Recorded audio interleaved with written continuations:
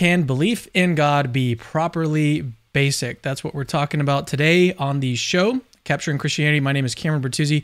I've got Dr. Tyler McNabb with me. He's the James Harden of Reformed Epistemology. That's the title that we decided on before we went live. And so that's what we're talking about today is can belief in God be properly basic? We're going to describe what those terms mean. Then we're also going to be responding to a bunch of objections, including your objections. So if you have an objection to Reformed epistemology or to the idea that God belief or belief in God can be properly basic, rational, apart from arguments, if you have objections to that, we're going to get to those. That's basically what this show is all dedicated to.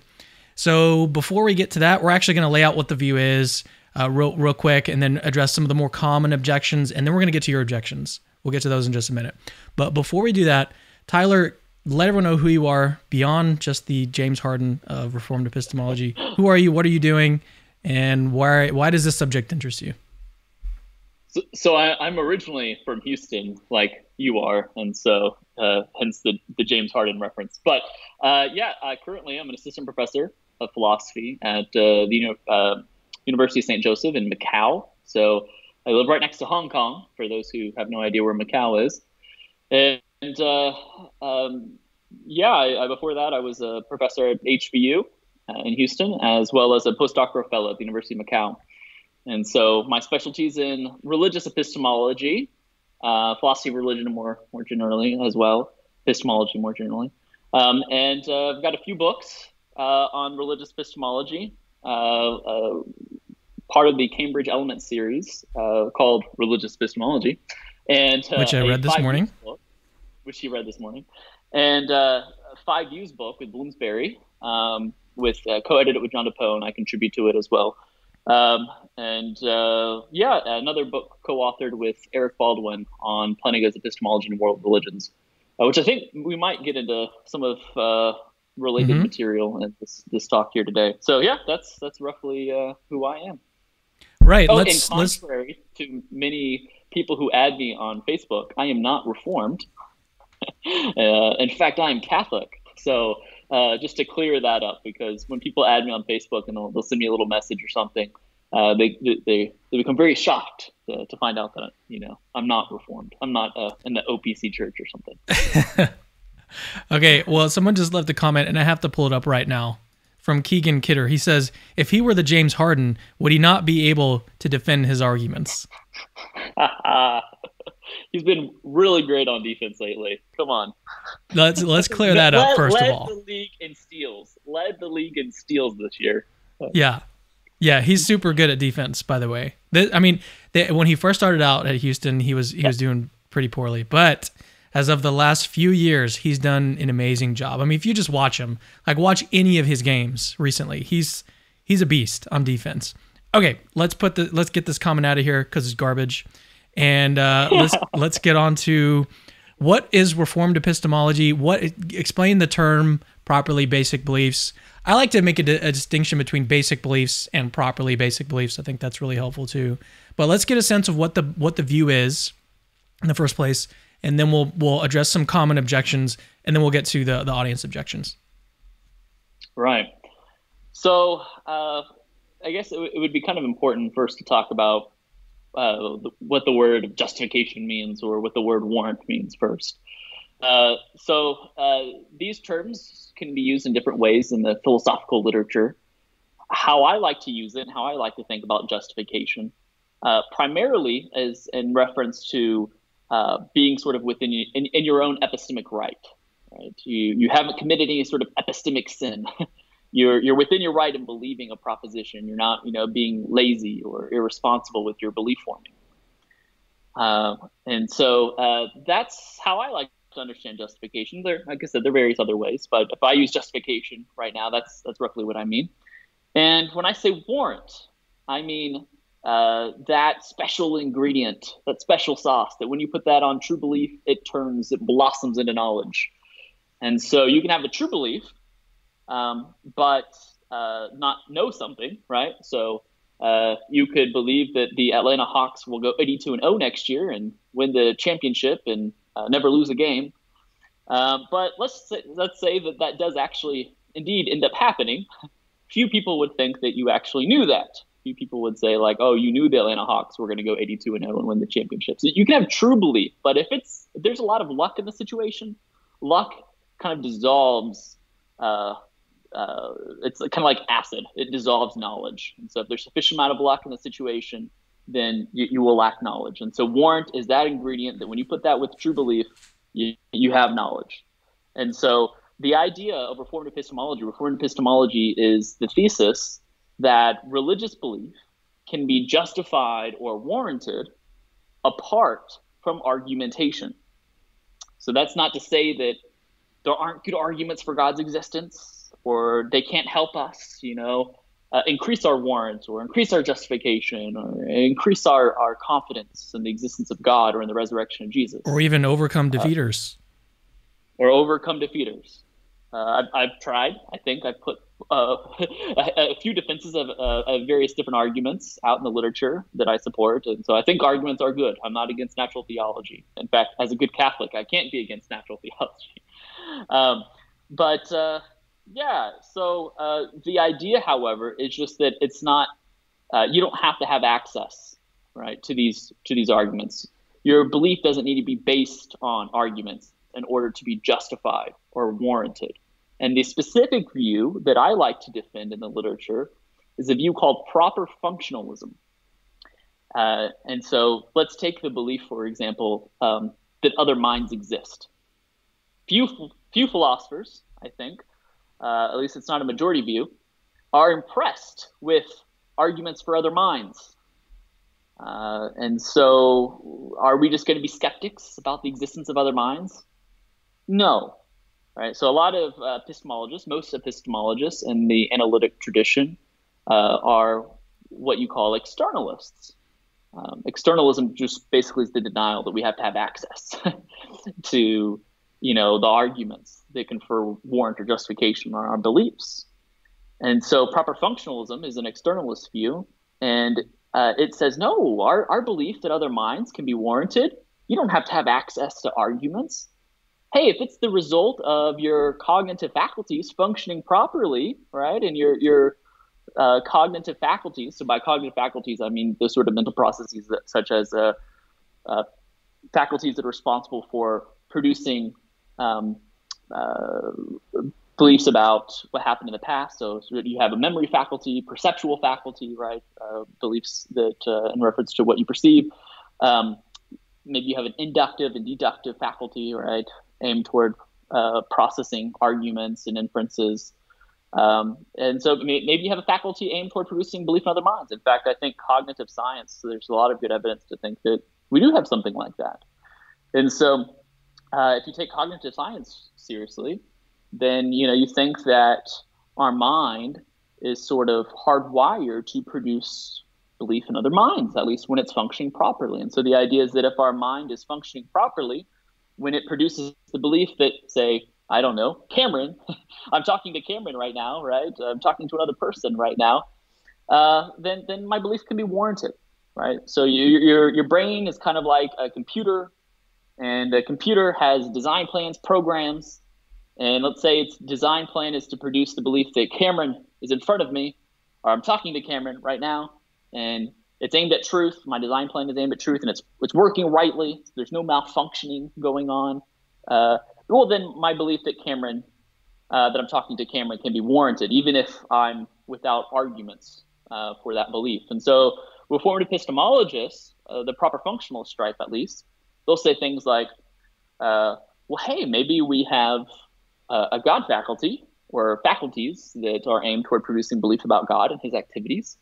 And if that faculty or faculties are functioning properly and aimed at truth, then our belief about God and his activities could be warranted apart from argumentation. And so you might think like, you pick up a flower in nature and you look at all the sort of the delicacies, the intricate design almost like of the intricacies of the flower, and you sort of just project teleology and project agency, and you sort of just find yourself believing that, God created this or some transcendent being created this, right? Or maybe you look at the starry skies and you're in complete awe and you find your belief forming faculties just sort of produce the belief that, there's some transcendent agent responsible for that, or God created that. And so, that the idea is that if we're designed to produce belief about God and his activities, and our faculties are functioning properly and aimed at truth, then our belief about God and his activities can be justified or warranted apart from argumentation. Okay, so let's get to some objections. I think that was a pretty clear explication of what the view is. Oh, what we didn't talk about was we didn't talk about proper basicality. Let's talk about that real quick, because that's like in the title of this, and it's also used in some. Right. It's also used in some atheists argue against properly basic beliefs, and we're actually planning on doing a video that's a little bit more in depth on this. But what is a properly basic belief, and how does it relate to what you just said? Yeah, so I define a properly basic belief is a belief that can be justified, rational, or warranted apart from argument. And so it's basic in the sense it's not dependent on arguments. You might hear the term culturally speaking, right? Like, don't be basic, or you're being basic, right? So the idea is that our beliefs can be basic. That's to say, though, that they're not based on arguments. And to say that it's properly basic just means that it's warranted and justified, like you're within your right and affirming this apart from arguments, right? Maybe there's certain beliefs that our design plan requires arguments for. And so while, say, the belief in other minds, maybe that doesn't require arguments. Maybe that's just sort of like an immediate belief that our faculties form. Perhaps there are beliefs like and the correct interpretation of quantum mechanics, right? Maybe we actually do need arguments for that to be rational or warranted or justified. And so if you just hold, say, you're like, I just hold a Copenhagen view of quantum mechanics, but your design plan, your faculties actually are determining that you need arguments, you need evidence to support this view. Well, maybe your belief is basic, but it's not properly basic. So a properly basic belief would be a belief that that's warranted or justified and not based off of arguments. That's the proper term, so to speak. So it's properly held. An example that I like to use when I'm explaining what a basic belief is, a basic belief, like you said, is not based on some other argument. So it's basic. It's like sort of foundational. Might be a good term to use. It's foundational. And so here's an example that I like to use, and I forget who I got this from, but I got it from a philosopher for sure. Could have been Clark. Anyways, so the idea for a basic belief is, suppose that you went to the casino and you just found yourself believing, on my next roll or on my next move or whatever, I'm going to win $1 million. And you find yourself believing that. That maybe for whatever reason you have this belief, that would still classify as a basic belief as long as it's not based on some other belief or some other argument that you have. But you find yourself believing that. That would not qualify as a properly basic belief because it seems irrational. It seems unjustified. You're not warranted in holding that belief because it's probably false. You're probably not going to win $1 million on your next roll or on your next move or whatever. But here's an example of a properly basic belief. And a properly basic belief is a basic belief that you hold is reasonable, is rational, is justified. You're warranted in holding that belief. So here's a context. Say you are getting in your car, and this has happened to me before. You're about to get in your car, get out of your car, and you slam your finger in the door. Okay? Super terrible situation. Don't recommend trying it out. But you find yourself with the belief, I'm in a lot of pain. In that context, in that belief, let's just stipulate it's not based on any deeper belief that you have or deeper argument. You didn't like think up an argument in your mind and go like, well, this, my experience is best explained by the fact that I'm in pain and blah, blah. Like that didn't happen. You just found yourself with the belief, I'm in a lot of pain. And in that context, it seems like that's a really reasonable belief for you to hold. It's very justified, rational, warranted. So that's a properly basic belief. A belief that's not based on any other argument, but is nevertheless rational for you to hold. I think that should be helpful for some people. Now, some people object.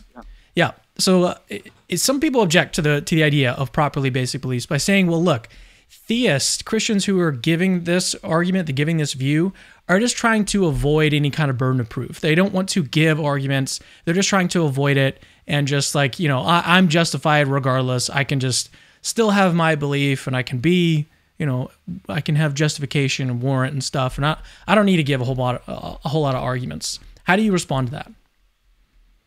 Yeah, so nice way to psychoanalyze me. But I would say that perhaps they don't know this, but I try to show this in my religious epistemology volume, and Andrew Moon does a really great job at showing this in his Philosophy Compass article.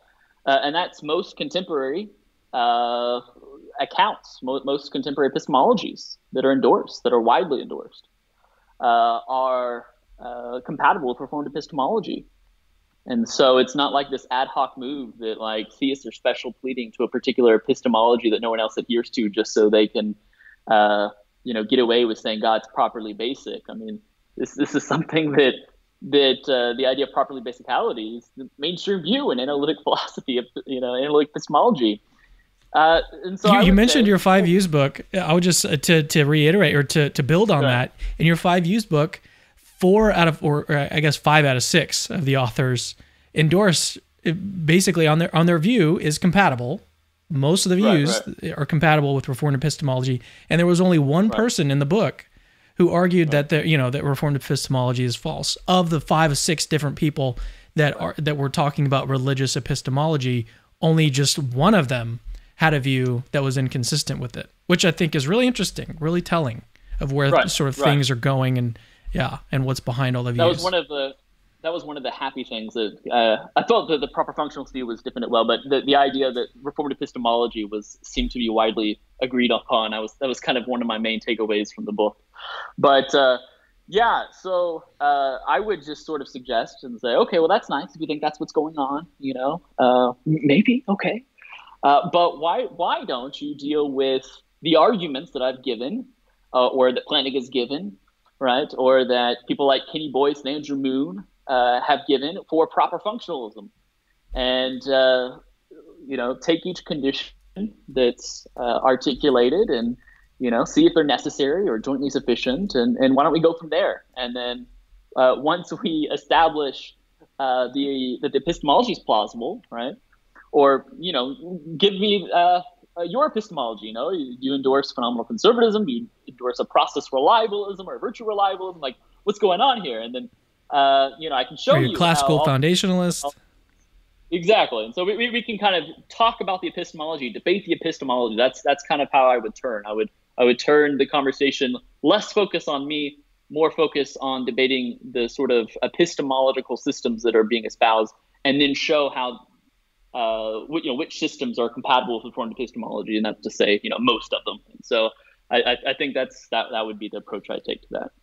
All right, so here's like the number one response that I see in response to Reformed epistemology. The number one objection, it looks at like what some of these other, like Muslims could use the same strategy, Hindus could use the same strategy. So a lot of people could use the same strategy and say, well, I'm justified, I'm warranted in my beliefs, and so there, game over, so to speak. And so this is supposed to be in some sense like an argument against the view, because these other people could have a justified belief in their religion. But anyway, so it's a religious disagreement. There's people who have different beliefs, and all of them can't be true all at once. So doesn't this in some way provide an argument or an objection or defeater against Reformed epistemology? Right. No, that's I think a very popular objection. I remember, so I especially when I was in America and then in the UK, I did a lot of street evangelism. And I remember one time I was actually like articulating Reformed epistemology, right, like in the open air, right, open air street preaching. And I had this random guy just kind of like walk up to me, and some sort of view or religion he just spouted out and basically tried to mimic what I said about Reformed epistemology, or what I said about theistic belief more generally. And then after he said it, he was like, "Case closed," and he just started like walking really fast away. And I'm like, "No, come back here, talk with me. This would be a really interesting conversation." And yeah, so I definitely think a lot of people have these sorts of feelings, and not just about Reformed epistemology, but just religious diversity in general, right? Does religious diversity pose a threat to people who want to claim that they are part of the one true religion, or that their religion contains the propositions that are the most true, at least more true compared? They have more true propositions in it compared to other religions, something like that. Yeah, so we can go in several different directions here. First off, oftentimes what's being assumed here is like an equal weight theory. So the idea is that if you're an epistemic peer, that's to say, you've read all the good information, all the relevant literature about, in this context would be religions, my religion and your religion, assuming that we both want Christians.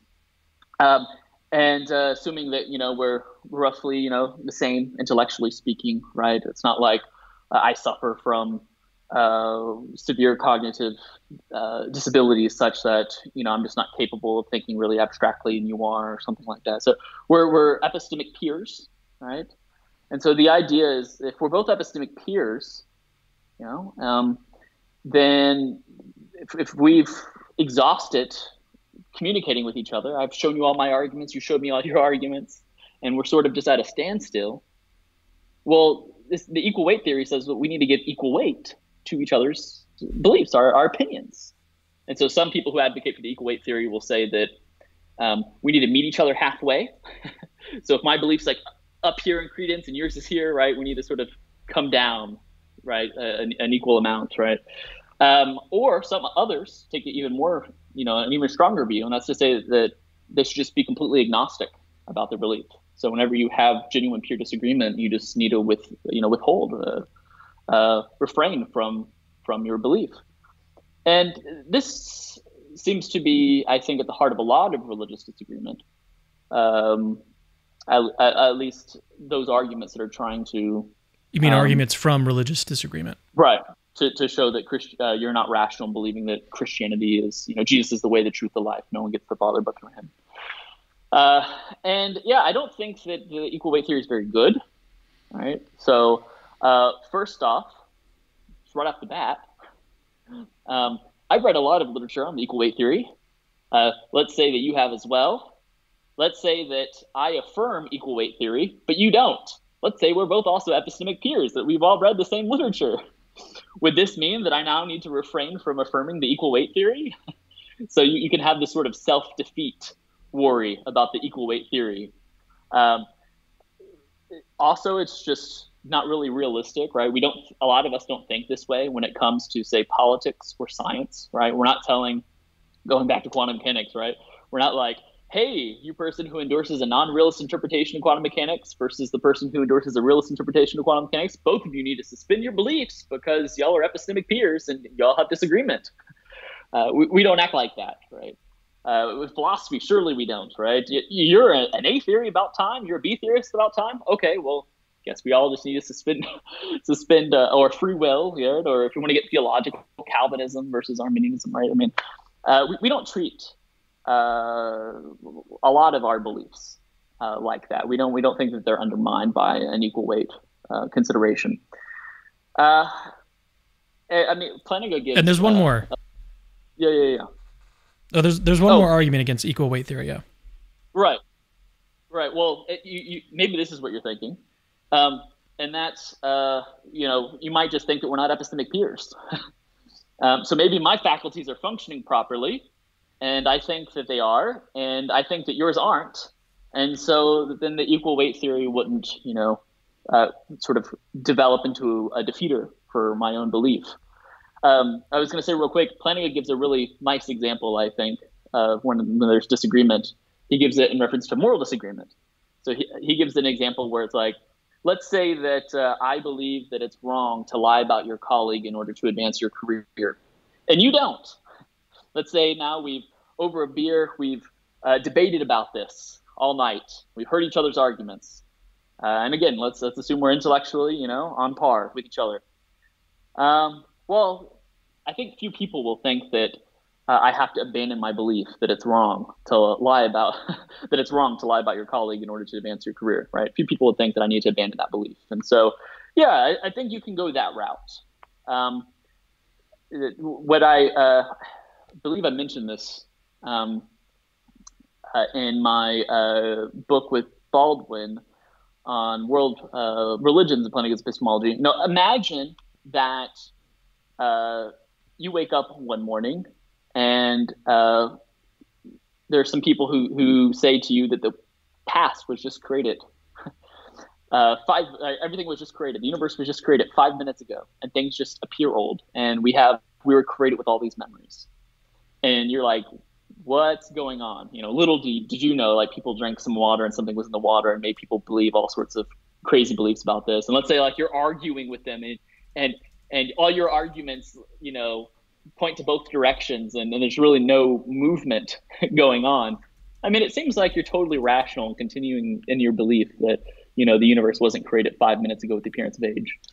And so, I mean, this is the same thing. I don't see why these sorts of arguments against the equal weight theory and just against diversity necessarily posing a problem in general have to harm our credence in any way, shape, or form. But more specifically, if we wanted to really get from a proper functionalist approach, the book that I co-author with Eric Baldwin, we argue that actually lots of different religious traditions can't make sense of Plantinga's epistemology. And so Plantinga argues, and both in his Warrant Proper Function volume as well as his debate with Tooley, which I highly recommend for anyone who hasn't taken a look, called Knowledge of God. He argues that actually naturalism has a hard time accounting for proper function. So there are proper functionalists who are naturalists, like Peter Graham, great epistemologist. He's a naturalist. He advocates for proper functionalism. Ruth Millikan, I think Ernest Sosa basically endorses something like proper functionalism. There are naturalists who believe in proper functionalism. But Plantinga thinks that actually they really can't make sense of proper function. And so if that's right, if basically in order to really account for your cognitive design plan, or in order to account for the cognitive programs, you need a designer, so to speak. You need a code writer. Then you're going to need some sort of consciousness that exists outside of human biology, that exists outside of humans. And so lots of religious traditions, right, don't have this. So a lot of traditions within Hinduism, traditionally within Buddhism, there is no conscious being that exists in an objectively sort of real way, and sort of use Kantian terms, right, in the noumenal realm. So you have this, pantheistic traditions might struggle with this. You also have the idea that, like, the design plan, the story about the design plan. Probably the most famous objection that I have when I encounter talk about Reformed epistemology and Christian circles, right? Christians will often say, well, what happens? What do you do with a Muslim? Not Muslim. What do you do with a Mormon who comes to you and the Mormon says, well, hey, I just read the Book of Mormon and I just feel it in my heart that this is burning true. In the bosom. Can't they say that? Right, exactly.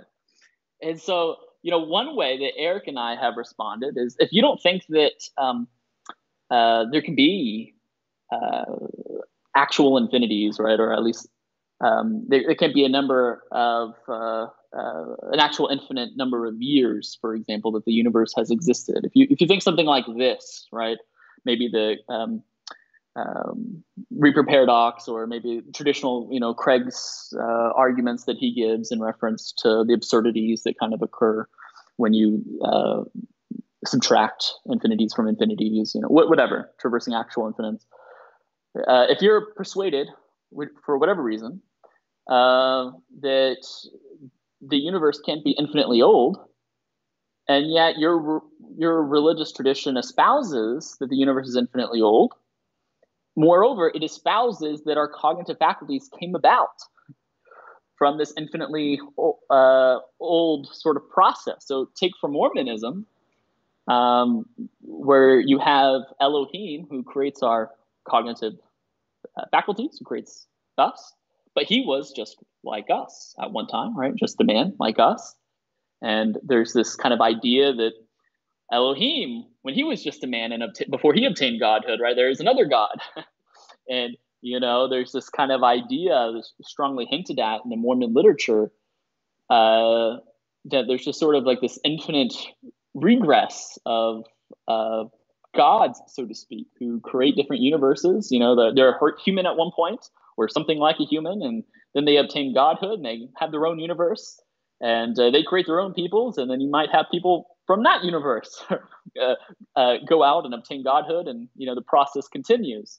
And so if this is the story about how our cognitive design plan came to be, then obviously you're just going to think it's impossible. You're going to think that on Mormonism you really can't intelligibly make sense of how we have a cognitive design plan, similar to the atheist or the Veda Vedanta Hindu or the Buddhist, right? You're going to think they're not going to have the resources to make sense of cognitive design plans because there's no God, no personal God, or something like a personal God. And so I think this in Hindu cosmology, even for those who Hindu traditions that espouse sort of a personal theism, or at least something close enough. Typical Orthodox Hindu cosmology is that the universe is infinitely old, right? You have these sort of rebirth cycles of the universe, and so you're just going to think that this sort of story of have our cognitive design plans impossible on that tradition. So they're not going to be able to say the same thing. If that tradition was true, even assuming that tradition is true, if this is really required for proper function, theism, or the universe isn't infinitely old, then these traditions just won't be able to be warranted. You can't say the same sort of thing that maybe the Judeo or Christian can say. And so you have this sort of response. You also have a concern, like Plantinga talks about, cognitive design plan needs to be aimed at truth, right? You have some worry, I think, on Islam about this, at least more so than you do on Christianity. In the Quran, God talks about how great of a deceiver he is. And in fact, he seems to, I think, the most common sense interpretation to Surah 8 is that God deceives actually Muhammad and his cohorts and his soldiers, and makes them believe something false for good. God's not being like bad or mean. He's helping them by deceiving them. There's actually some sort of like counterfactual that Molinists would really like, I think, defined in Surah 8. Basically, where if God didn't deceive them, they would get crushed. So God deceives them, so they wouldn't get crushed, right? And so maybe you think that this should cause some worry, given that God deceives the good, not just the evil doers, and God boasts about how great he's deceiving. You might think it's analogous to like a general who has this like nefarious technology that he can use some sort of like laser gun, shoots his soldiers to make them form false beliefs, maybe to encourage them so that they act more bravely in battle. And then all of a sudden, after the battle's over and you won, and the general's like, yeah, I use this gun. In fact, I'm so good, no one ever realizes when I use it. And you're just like, how many times have you used it on me, right? And maybe this might start to worry and cause anxiety in you. And so it might actually affect whether or not you'll have a defeater for your belief. And I think traditionally, with even more relevant to whether a Muslim can utilize proper function, I think the sort of orthodox philosophical tradition within Islam sort of stipulates that one needs to have access to arguments in order for the belief to robustly sort of constitute knowledge. And so you have this idea where you do have this faculty, like Plantinga calls the sensus divinitatis. It does produce sort of immediate belief, but then it's also designed, you also have a faculty designed to sort of produce doubts. And you're supposed to overcome these doubts by being faithful to the Quran and trusting the Quran to see if it's, really God's word. And this sort of develops into you searching for arguments, accessing evidence, and then really sort of constituting true robust knowledge. And so there is a great philosopher out of Turkey, young philosopher, really sharp. He has Jamie Turner. He has a paper that responds to me and Baldwin and argues that that's not the case. But I digress for now. But there is that sort of debate, whether Islam sort of inherently has this sort of requirement.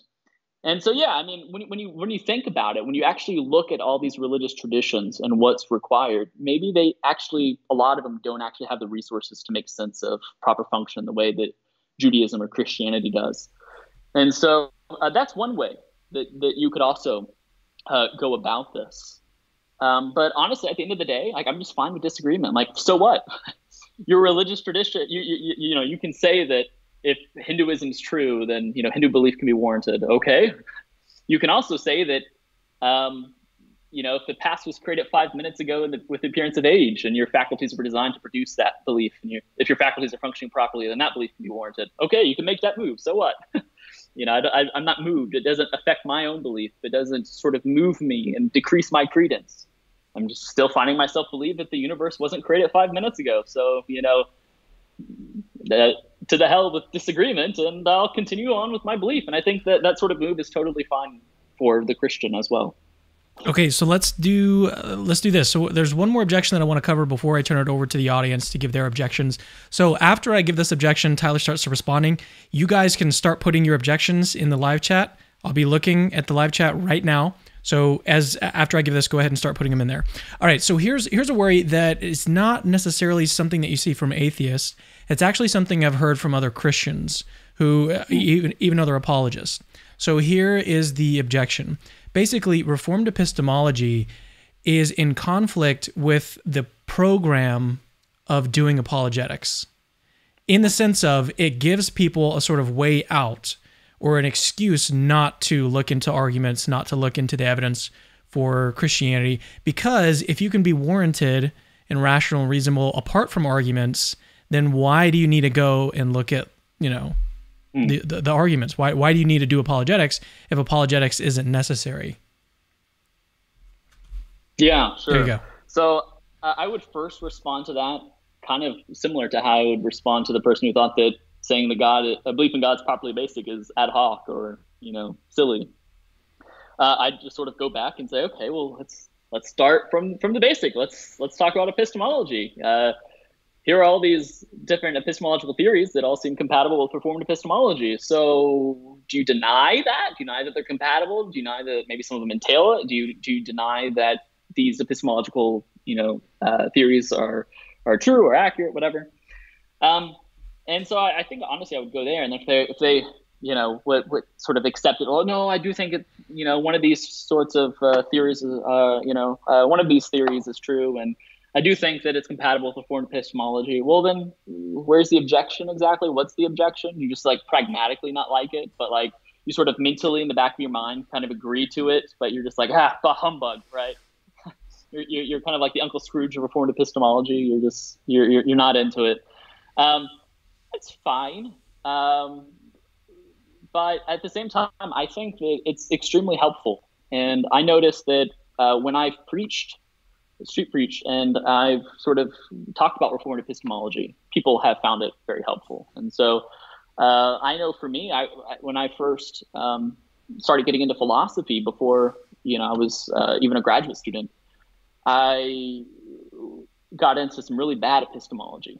And I thought that in order to know P, it had to be such that I couldn't be wrong about P, So I bought into this really hard sort of Cartesian foundationalism and a really hard version of it, where something harder than even the McGrews would endorse for those listening who are familiar with their work. I thought literally in order to know any proposition, it was such that you couldn't be wrong about it. All beliefs had to be incorrigible if they were to constitute knowledge, right? And so that word that you used real quick was incorrigible. You went kind of fast over it. Maybe it didn't process for people. Right. You believed that you had to have sort of infallible knowledge. Knowledge had to be infallible. Right. Yeah, and so I was like really worried. I was like, what if one day through street evangelism, I encounter, I don't know, say a philosophy professor. Again, I had no idea I was going to be a philosopher at the time. And what if I give him an argument or her an argument for God's existence or for Christianity being true, and they show me that like all my arguments are totally suck, and I have no idea what I'm talking about, and there are like way better alternatives. And I think about it, and a few days go by, and I do a little bit of research, and I still have nothing really to respond to them.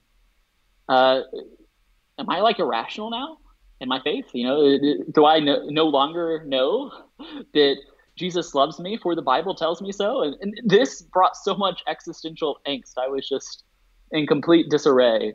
And I actually went through a depression for about a year where I was just like, someone's going to come up with an argument, and I was just like really worried that someone was going to come up with an argument that would to show me that, my arguments aren't very good.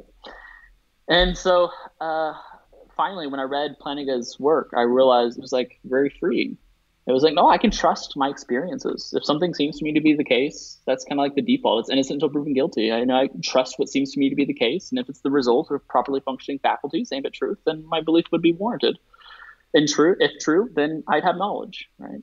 And so, that was very helpful to me. And it became helpful to me because not only for anxiety reasons, but also because it allowed me to be more objective, I think, about natural theology.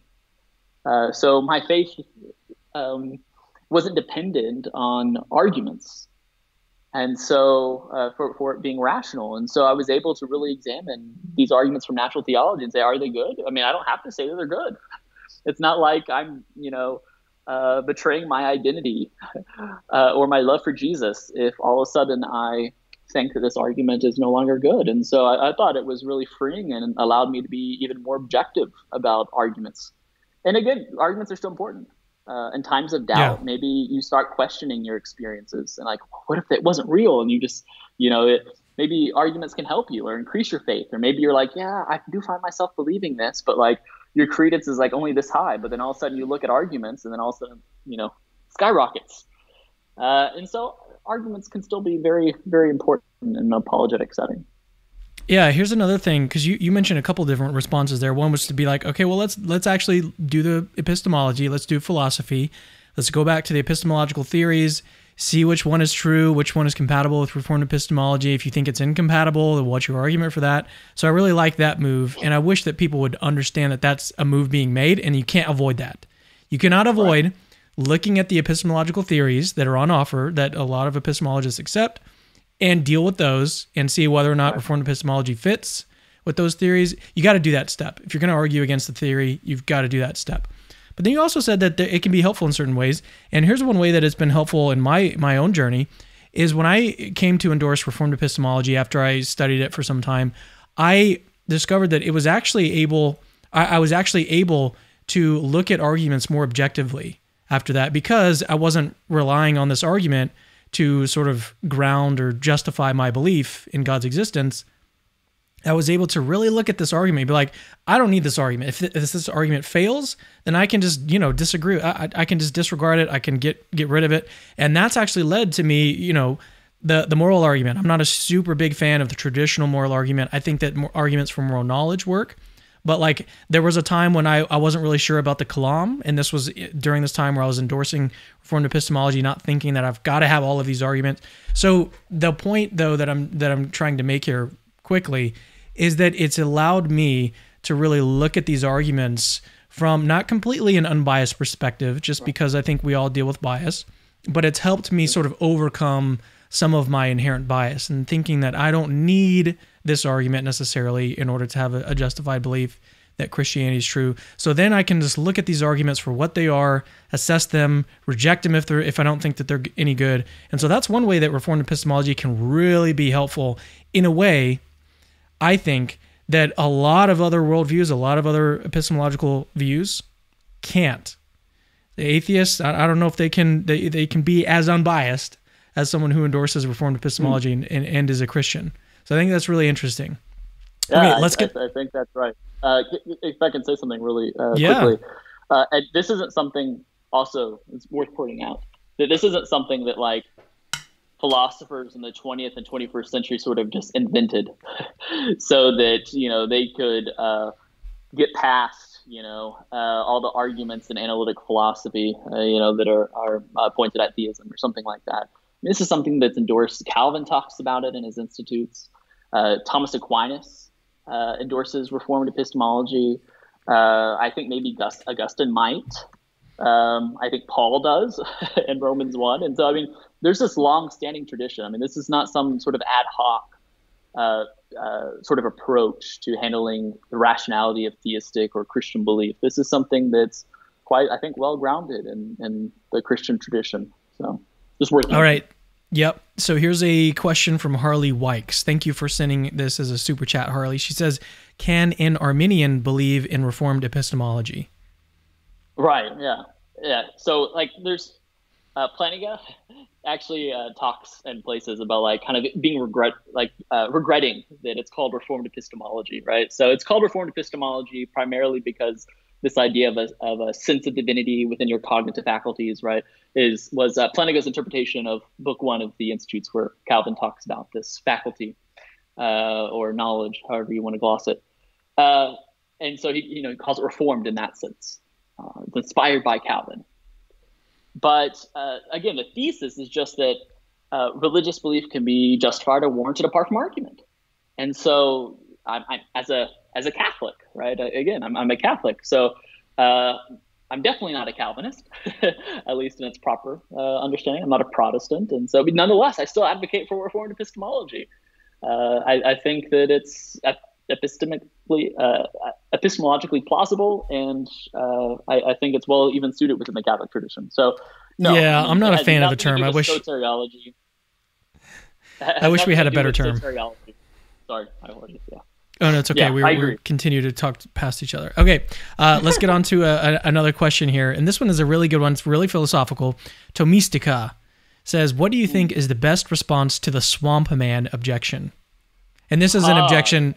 Yeah, this is an objection not necessarily to Reformed epistemology, but to proper functionalism, which this is the type of Reformed epistemology, the type of epistemological view that Tyler holds is proper functionalism, but you don't have to be a proper functionalist in order to endorse Reformed epistemology. That's one of the points that Tyler made very early on in this. So this is not necessarily an objection to God being properly basic, to belief in God being properly basic. It's not necessarily an objection to Reformed epistemology.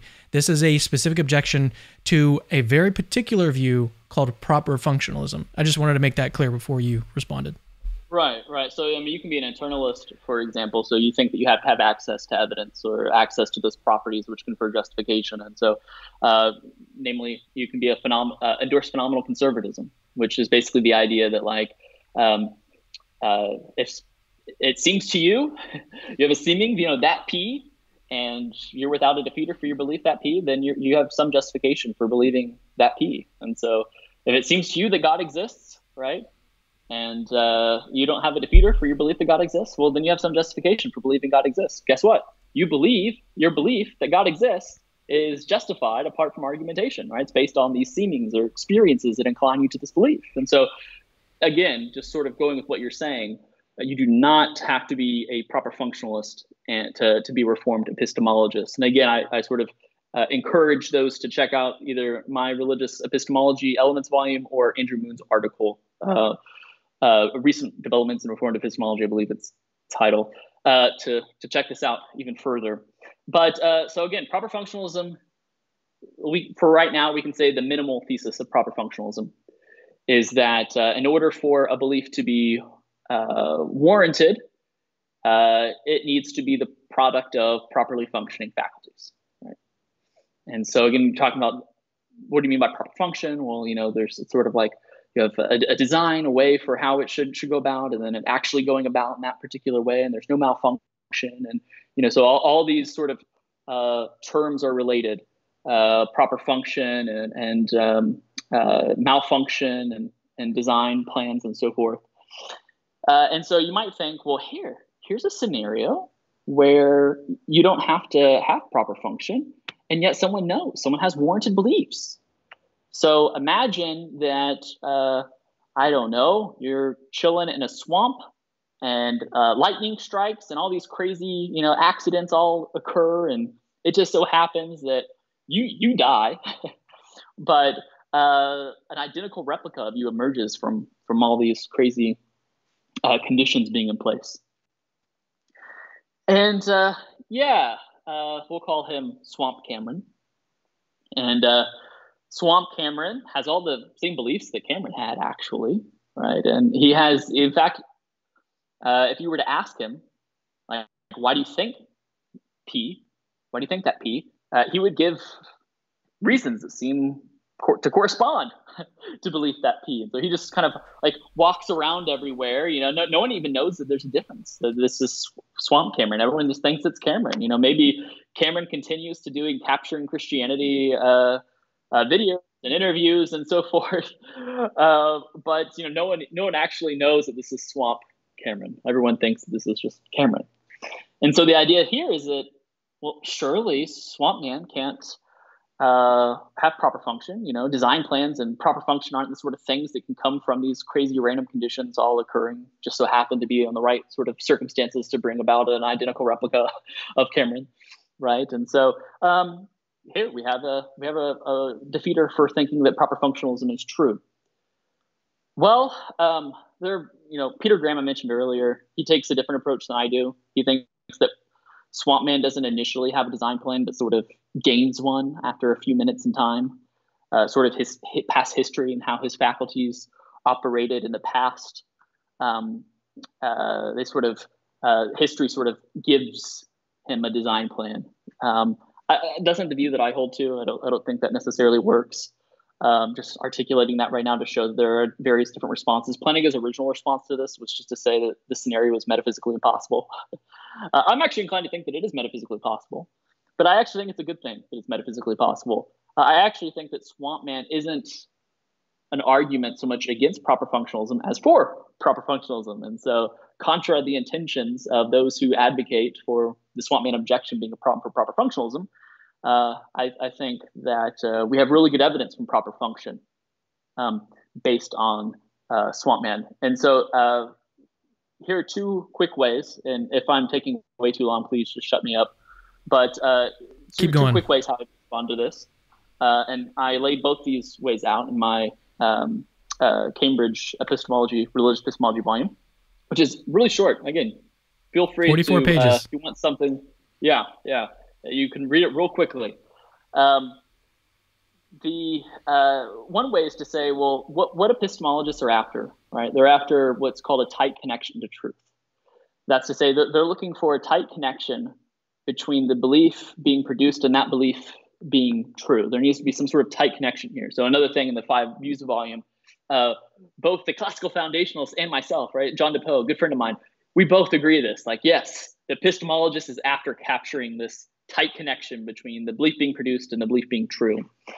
And so when you think about it, though, I think that Swamp Man seems to lack this sort of tight connection. His beliefs have his faculties have no way in which they should operate. Right? It's not as if he should form the belief. Right? It's not as if Swamp Cameron should form the belief that he's talking to Tyler right now, right? Or that James Harden is clearly the best offensive player to ever play the NBA. I'm just saying, right? It's not as if his faculties should be producing these beliefs. It just so happens that they do. And if Cameron all of a sudden started forming the belief that, I don't know, that he was talking to an alligator right now, right?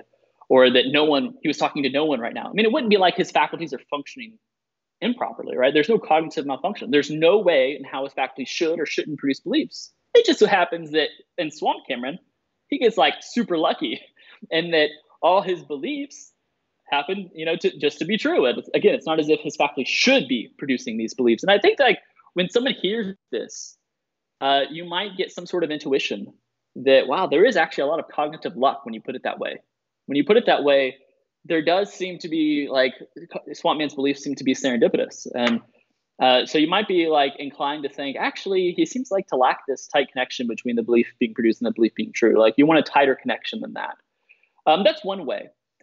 There's one other real quick way that I'll mention. So Kenny Boyce and Andrew Moon have a great paper. It's something like Cognitive Science Takes on Swamp Man or something. You can find it on Phil Papers, I believe. Anyway, in their paper, they say, what's central intuition, right? CI. What's the central intuition behind why people think that, Swamp Man knows stuff? And so I think what they say roughly, and again, I might miss a couple of details here. I'm just going off of memory here. But the rough idea is that there's the central intuition is that if a belief is produced in the same sort of way in one subject as the other subject, and they're both in the same sort of environment, and one subject knows, then it seems like the other subject would know as well. And so they think about a sort of a counterexample to the central intuition, right? And they say, imagine there's this universe that our planet could be within our own universe. And due to quantum mechanics and quantum shifts and so forth, whenever you look at a red object, it exists, but whenever you look away from it, right, it lacks object permanence. It no longer exists. Now imagine that, there's this alien ship, right? It's going by and it goes to Earth. And let's say that it sucks up, right? It abducts a young infant. And young infant, due to cognitive malfunction, forms or lacks this sort of belief. Like the child thinks that whenever there is something red not being looked at, it actually disappears. Right? So you have red object. When the infant looks away, the infant thinks no longer is. Right? And it's a malfunction because cognitive science shows us that belief in object permanence is something that young infants have. Right? They develop this belief quite quickly on in their cognitive development. So, this child gets abducted, right? Faculties aren't functioning properly. Take it back to their planet or their universe. And maybe they even put this baby, call this baby Billy. And they put it side by side with this alien baby, call him Zork. Well, Zork and Billy, let's say that they're forming the belief in the same way, that when they're not looking at a red object, they form the belief that the red object no longer exists. And they're in the same environment. But still something seems odd here. Something seems really lucky about Billy's belief that red objects cease to exist when, not being perceived. And so the idea here that Andrew Moon and Kenny Boyce talk about is that Billy's belief seems too lucky. And given that his belief seems too lucky, it seems like he doesn't know. But if he doesn't know, then we have a counterexample to the central intuition. And what explains him not knowing?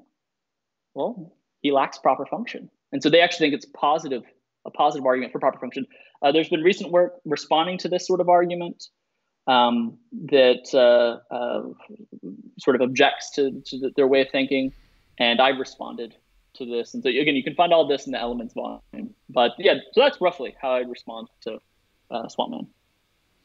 Yeah. So one thing that came to mind as you were talking was it seems like Swamp Cameron actually has no beliefs because he's purely physical, at least if you're a dualist. So this objection seems to actually assume physicalism. Would you agree with that? Yeah. So you can, if you want, you can sort of, make it more dualistic friendly. So imagine that there's angels in heaven and, maybe there was some sort of soul that was just created. And the soul that was created, maybe it was like created by accident, right? Maybe like they were putting, sugar and spice and everything nice, right? Echoing Powerpuff Girls there. And, they were making something and some crazy accident happened and some soul somehow was made and it, it spiritually blew up and just randomly fell into Swamp Man as Swamp Man was being created. So now that seems metaphysically impossible. So I may have to agree with planning on that one. Okay. But so, yeah, I mean, you could say things like that, or I don't know, say things like, if you're an emergent dualist, maybe you think that as long as you have the biological properties, right, in such a way, right, emerges from these biological properties, these mental properties, or an emergent substance. So you might think that, but if you're like a Cartesian dualist, where the soul's not just which the form of the body soul composite. I'm not a Cartesian dualist. I'm a Thomistic or hylomorphic dualist. Gotcha. But if you're like a Cartesian dualist, it does get a little, I think,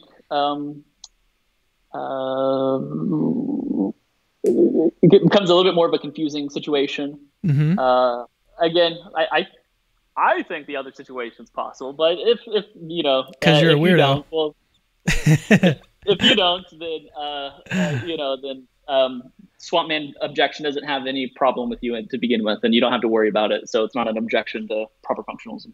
Okay, let's get to a couple more questions. This one is from JGF. I'm not going to try his name. He says, what if I have a properly basic belief that the sun revolves around the earth? Is that what the idea of properly basic leads to? Right. So I don't know. Maybe you have the belief that the sun revolves around the earth, or maybe you have the belief that the sun's like stands still. I mean, that the earth stands still, right? I mean, because let's face it, I don't think most of us sort of perceive the earth's moving at an incredible rate. And so, yeah, I mean, maybe you think that it would be a basic belief, right? You sort of just find yourself having it. And it's not based off arguments, but nonetheless, there are defeaters. Right. So now, if all of a sudden all the scientists in the world tell me actually the Earth revolves around the sun, not the sun revolves around the Earth, and actually the Earth it's moving at an incredible rate. It's not standing still, being tilted on axis, going around the sun and so forth. And when it does this, in about 365 days, it circles again and again. And they tell me this. And I'm just like, okay, well, I guess what seemed to me to be the case is just wrong. And so, like, the idea isn't that what seems to us to be the case leads to beliefs that we can't be wrong about. I reject that epistemology, as I mentioned earlier. The idea is it's more like our beliefs are innocent until proven guilty. It's like a good justice system. You can sort of trust your experiences until you have a defeater. And so, in that case, it might be basic. Might be properly basic on certain definitions, but it ultimately isn't immune to defeat. And so, similar to when you're talking about religion, if somehow, I don't really know how this would happen, but if somehow you're able to like show for like really good evidence that like here are the bones of Jesus, maybe you have a defeater for Christian belief, or maybe you develop some sort of argument against God's existence, and you think about that and you reflect on that, and you just find yourself thinking, no, God doesn't exist. Yeah, defeaters, you can formulate defeaters. Just because it's properly basic does not mean that the belief is immune to defeat. All right, so here's a really important question. How can you trust an epistemology devised by a man who doesn't even know how to operate an air conditioner? Yeah, that's true. So Mickey is referring to a really great video on YouTube. So Plantinga calls this, by the way, the AC model. And so the idea is from Aquinas and Calvin, right? So Aquinas and Calvin both talk about how belief in God can sort of be immediate, can be known apart from argumentation. And so he calls it the AC model. Well, really funny is Plantinga, his air conditioning actually broke, and I guess randomly his house was chosen to talk about the heat in the area in his neighborhood that he was at in South Bend, and I'm assuming that's where he was at the time. And and he doesn't know how to operate an AC, and it's just so many like levels of irony. It's just great. So if you get bored, you can YouTube Plantinga AC. Good. All right, we have another question from Harley Wykes. She says, can Reformed epistemology justify the inspiration of the Bible and the incarnation of Christ? What about specific doctrines like the authority of the papacy? This leads really well into tomorrow's segment. So long story short, no, I think that's right. I think that you can justify or talk about, having positive epistemic status, I believe possessing positive epistemic status, regarding On the extended AC model. Right. Regarding the inspiration of Scripture. And so let's say that the church testifies, or the Spirit of God testifies, or both testify to you that this is Scripture, or that this is infallible Scripture, right? And you just sort of find yourself believing that. Maybe the Holy Spirit's even like moving you to believe that. Yeah, that seems epistemically possible. To say epistemically possible is to say, as far as we know, assuming the sort of standard beliefs that you and I are going to accept, right? It seems possible that this could occur. And so same thing with the incarnation. If the church teaches that Jesus is what it means to be God and also what it means to be man. Right? He has this hypostatic union, and we accept that testimony in conjunction, especially with our own reading of Scripture. And we're like, yeah, that seems right too. And you have two sources of warrant there that are coupling together and doubling together. Yeah, it seems possible. And the papacy, maybe you grew up and your family told you that there's this Pope figure, and he's the vicar of Christ, and he's sort of like the prime minister of the kingdom of heaven, Jesus' kingdom, and you just kind of accept that. Or maybe you read Scripture and the Spirit moves you to interpret Scripture in such a way where you just sort of find yourself believing this, that Jesus established the papal office through Peter. I think one way that also happens quite frequently with people who aren't familiar with arguments or apologetics, they just sort of enter in a church. And they say papacy, so I'm going to come at this a little bit more Catholically, if that's okay. But they sort of enter a Catholic church, they see its beauty, and they hear a homily that expresses the beauty of Christ and the beauty of the church. And they just sort of find themselves believing that, Catholicism's true. I think these are all ways you could talk about how Christian belief or Catholic belief or Orthodox belief or Protestant belief can all have sort of positive epistemic status, apart from argument. All right, so I think that's going to do it for us today. We've come a long way, and we've talked about a lot, but we don't want to keep Tyler too long here. We're actually, as he mentioned, we're doing a show tomorrow as well, and it's actually pretty late over there. But tomorrow he's going to try to convince me of Catholicism live, and so he's going to give me an argument. I'm going to react to it live, and we're gonna have a good dialogue. So you definitely want to make sure that you watch that or attend it. If you're watching this live, you'll probably be able to attend tomorrow's live stream live as well. But if not, they're both available right now, so you can just go and click on it. But yeah, there's a lot more that can be said in defense of Reformed epistemology, about Reformed epistemology, about the idea that belief in God can be properly basic. It's an area that I love. I love thinking and talking about epistemology with people. I don't get to talk about it enough on this channel, but whenever I have the opportunity, I love to be able to do it. But Tyler, it's been great to have you on. Really looking forward to our conversation tomorrow. Is there anything you'd like to leave the audience with? Good epistemology covers a multitude of sins. And then also, if you're just interested in following my work, you can go to tylermcnabb.com or add me on Facebook and ask me questions, and I'll try to get to them. And also, one of my former graduate students, Mike DeVito, who's also a former starting lineman in the NFL for 9 years, we have started a YouTube channel called Furthering Christendom. And so if you want to see more videos of me, feel free to check me out there with Mike. So if you feel like, hearing about how a lineman could turn to like a brilliant philosopher, that should be motivation enough to check us out. So awesome.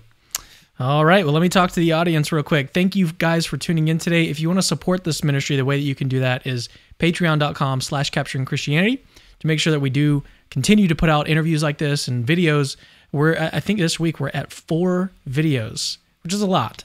We're putting out a lot of content, and we need your support. If you want to help this ministry continue to grow and become better and better and better, then patreon.com/capturingchristianity. And in return, you get access to something that we have right now, 12 apologetics courses for beginners, who Tyler McNabb was actually one of the teachers. And you can see that he taught a class on how can we know that God exists. And we talked a lot about the different fundamental concepts that are involved in this show today. A lot of the stuff that we talked about was covered in this course that Tyler did for us. So if you want to get access to the 12 courses, then go support us on Patreon. And you can also, like I said, you're just going to be supporting the ministry. Make sure that we continue to operate and continue to do work like this if you find value in it. So thank you guys for watching. We'll see you guys later. Remember, Christianity is true. See ya.